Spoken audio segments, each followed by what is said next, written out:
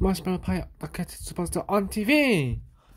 Chapter 2, Mini Contracts. Pie, Emilia. Puts down the phone and rushes into the room. A big job has come in for you in a TV advert.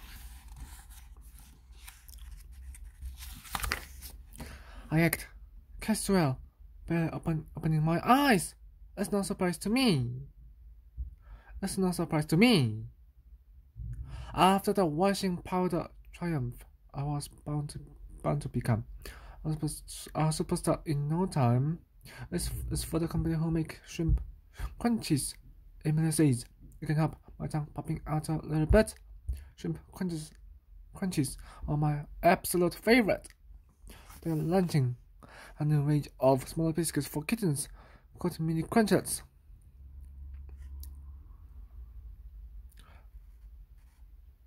Wait.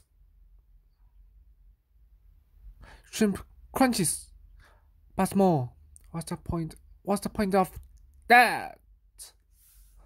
I have to tell you, I am not a fan of kittens. Cheeky, pouncing on my tail. No respect for the adults, and I've met enough to know. All right.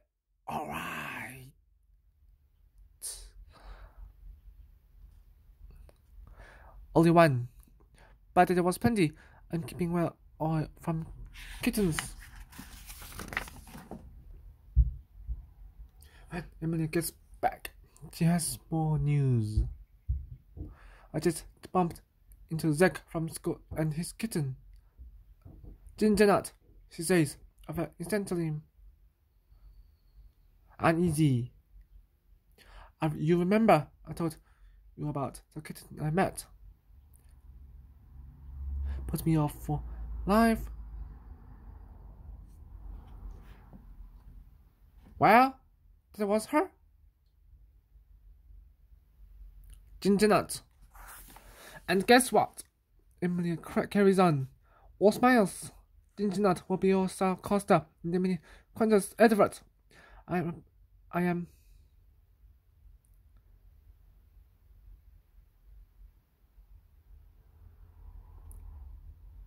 appalled to find out I will be sharing the spotlight.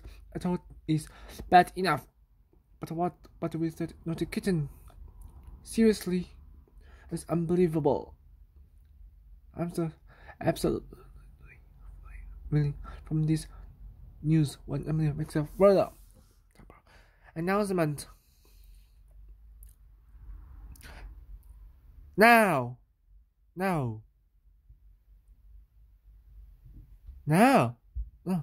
She says, taking a bottle of cat shampoo out of her bag. For the first part of your special makeover, you're going to have a bath.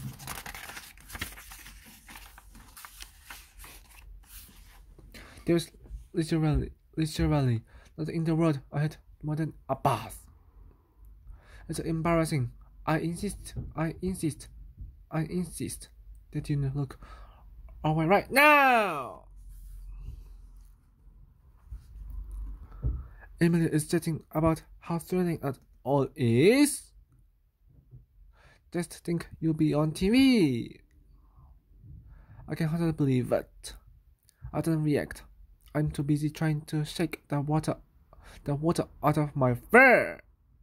And another thing, she adds, gently brushing me. Zack is really keen to be involved with my school newspaper idea. So it's decided. We're going to set up the Huffington Post together.